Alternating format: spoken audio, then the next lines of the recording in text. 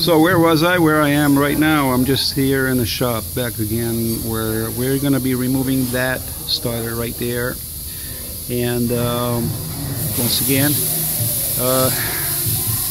being pretty precautious and understanding the major mechanical concept on this engine. So if you actually drive a truck, I would say several years, you should understand all the components on these particular engines. Now, this is a Detroit, so I know so much, yet not much on a Detroit engine. But understanding the concept and the signals and sounds and defects can identify the wearing parts of the starter. So this particular case, there's a plastic cover back where it holds the starter.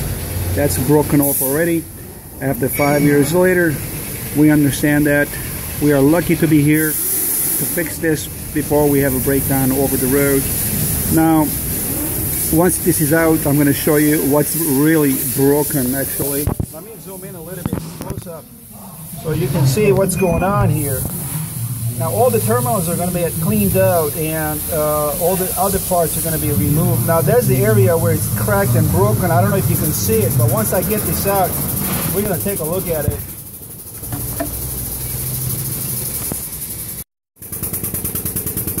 Right over here, what we're going to get to do is we're going to remove the U-bolt here, and we're going to get all this done today.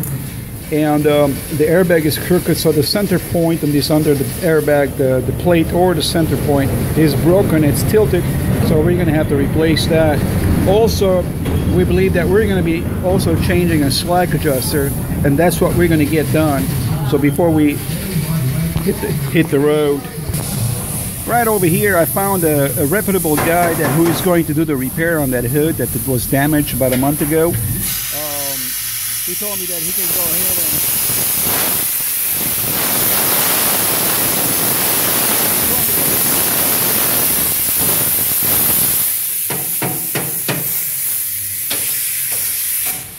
sorry about that.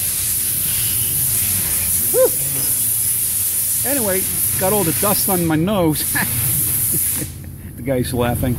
Anyway, so we're gonna get this all polished, but we're gonna do it next time before reel gets hot and summery. So he's a very professional polisher, so he's going to polish this whole thing. It's going to look nice.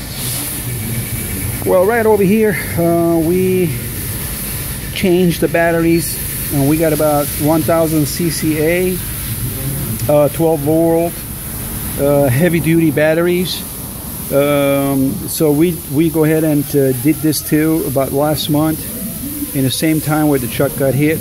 So this is unexpected expense, just hit us hard on this. But I think I remembered we changed it about a year or two ago, but I don't know why the batteries had no power at all. So yep, we're gonna be good, I think, this year. We got this old alternator. Well guys, this is out, and this is what's broken actually, and this was causing problem. This starter's been on the truck for about 5 years.